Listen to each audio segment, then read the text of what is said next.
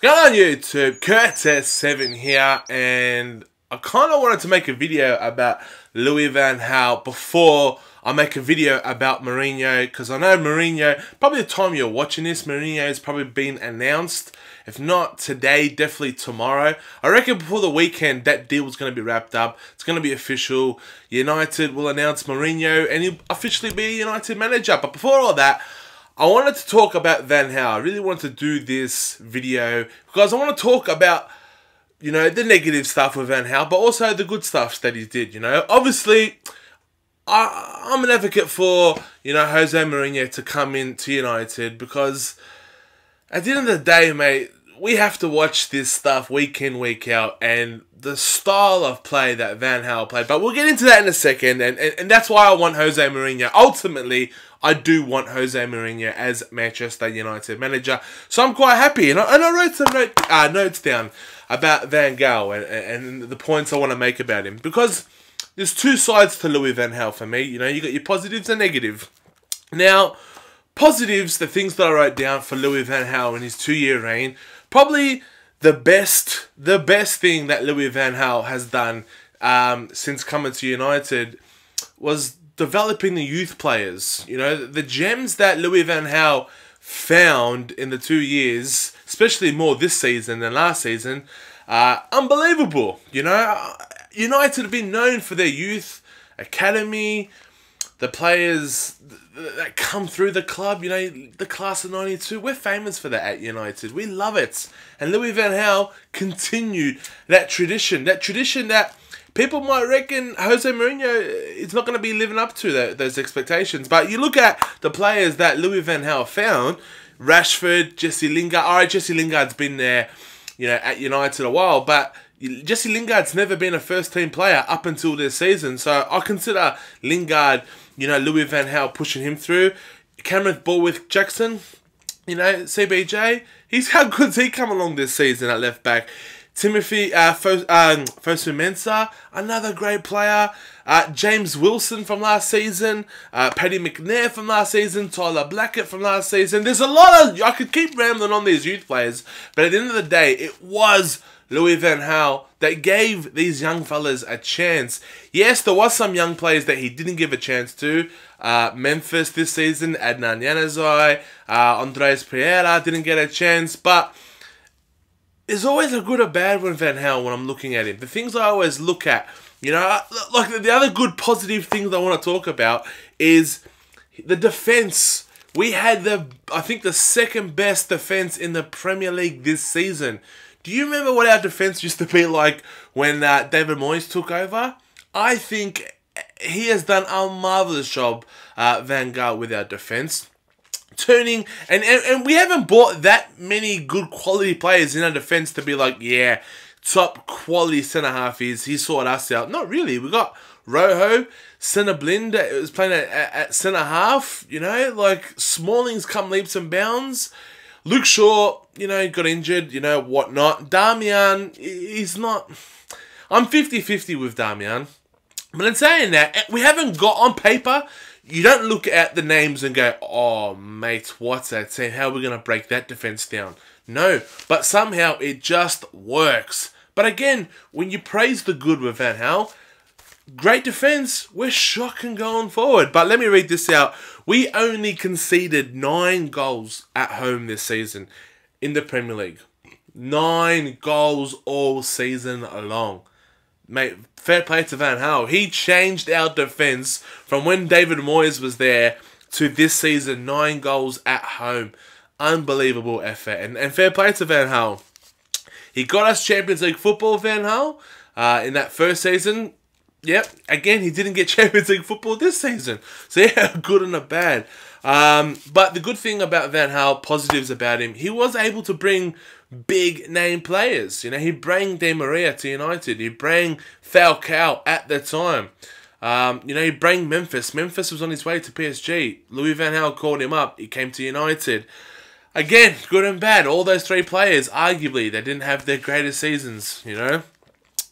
Manchester United, this is what Louis van Gaal said, and this is what ultimately pisses me off. Louis Van United, the fans have unrealistic expectations. Louis, Leicester just won the Premier League, mate. So don't give me this bullshit that United, we have unrealistic expectations. What a load of garbage. Louis Van Gaal. Mate, and let's just talk about the negatives. Let's just get onto it. Negatives. For me, I was going to say number one, but there's so many number ones, things that pisses me off about Louis Van Gaal. And ultimately, and I think what costed him his job is the style of play. It is utter boring, utter garbage. You always hear, Sir Bobby always saying, even Ferguson always used to say, the fans come for the weekend, they spend their hard-earned money, they want to be entertained. Not this garbage that Louis Van Gaal was dishing out. That was terrible. That was like... How many nils did we have at the back end of last year? I think 6 in a row or something like that. And then I think we went like 6 months, having nils at halftime. And then, we'll win 1-0 or win 2-0 or something like that. Mate, utter garbage, the style of play. Now, I've got an interesting stat for you about Van Gaal and his style of play. Passes per shot. Now, in 2010, under Sir Alex Ferguson, 2010, we just came second in the league to Chelsea that year. I think that's the year Drogba scored that offside goal, and we ultimately lost the league by a point. But anyways, getting back to my point, 2010, under Fergie, we had 37 passes per shot. So 37 passes, and then we'll have a shot. 2016, we have 68.5 passes, then a shot. That is almost double the amount of passes before we have a shot. 68 passes before we have a shot. Is that mental? Look, I don't even think Barcelona, their tiki-taka, Pep Guardiola style of play, I don't even think they reach 68 passes per shot. Mate, talk about style of play and how boring that garbage is. Ultimately, if we're going to play that style of play, I would still want goals. I'd still want attacking flair. But 68 passes and we're having 0-0s and we're winning 1-0, ultimately, mate, not good enough. Not good enough. But that's just my opinion. Now, I've got another stat for you about Van Gaal. Now, Opta Joe. Good little statisticians they are. Opta Joe. Man United have averaged 1.29 goals per game this season. That is the third lowest in That's the third lowest average in Premier League history. So, since what, 92, 93, the Premier League started? This season, we scored an average of 1.29 goals per game. The third lowest of all time in the Premier League history. That's like including like against Aston Villa this year, Sunderland. I think Sunderland scored more goals than us this year. Sunderland. It's ridiculous how bad Louis Van Gaal is. How bad his style of play was, not him, but his style of play. In the end, it was him that was telling the players how to play, but 1.29? Oh, mate. Now, there was an average, I was reading, we scored 49 goals this season. 49 goals in a 38 Premier League game season. That is... Now, before the Bournemouth game, the last game of the season, we were on 46 goals. So, 46 goals in a 38-game season. That is ridiculous. Consider, I think, was it a couple years ago? I think 2 years ago to the date when Suarez and Sturridge and Sterling were on fire for Liverpool under Brendan Rodgers. I think, I could be wrong, but I'm pretty sure they got over 100 goals in a season. Considering that is like ridiculously good, 100 goals. We got 49, not even half of that. Not even half over a 38-game season. Think that, 38 games, 49 goals. I don't know, I've repeated myself 100 times just there, but it blows my mind. And in the end, he had to go. He did deliver the FA Cup, Louis Van Gaal. He did bring in good players.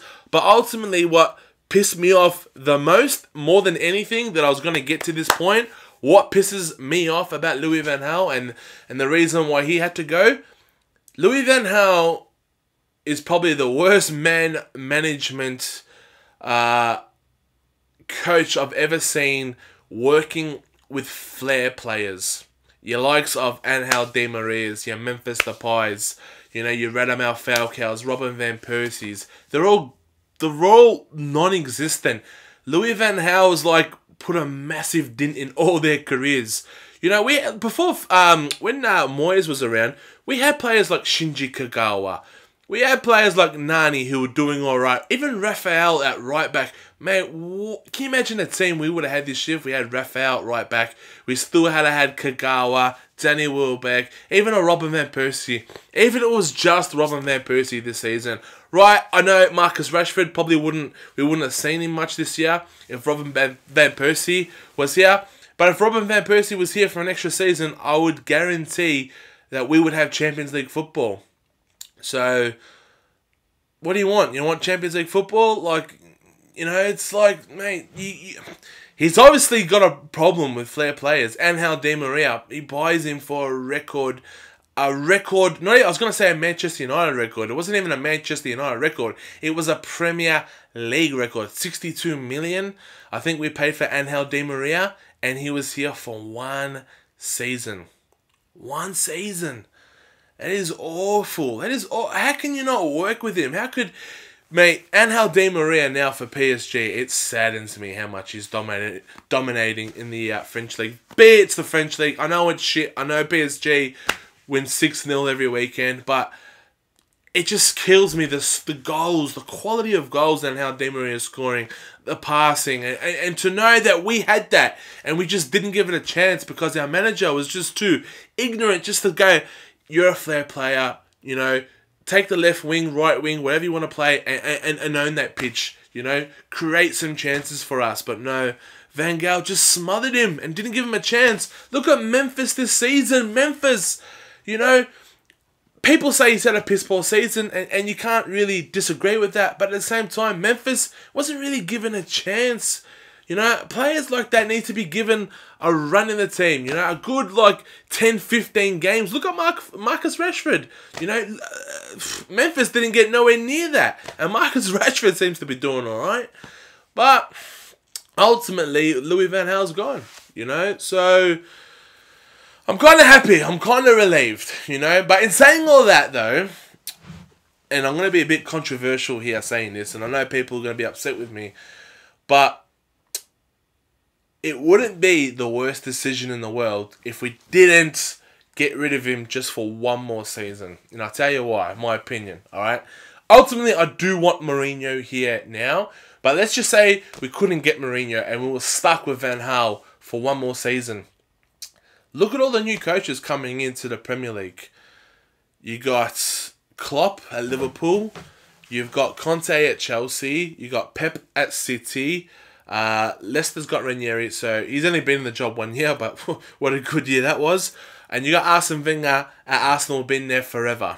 Okay, so out of all those managers, there's a lot of top quality managers there who are new to the Premier League, who are going to get a massive shock.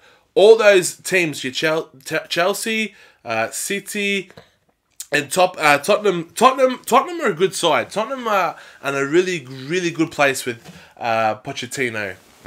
He's doing wonderful things at Tottenham. But anyways, get back to my point. The managers in the Premier League, the new managers, they're all going to go through massive rebuilding phases. And I think that the stability that Van Gaal already had those 2 years, the team that he was building, we would have had a bit more of a... We would have had more stability in the season for next year. And I think with the other teams being topsy-turvy, Chelsea, they'll be a bit more competitive, but at the same time, they're going to be a bit more inconsistent. Liverpool with a new manager is still going to be inconsistent.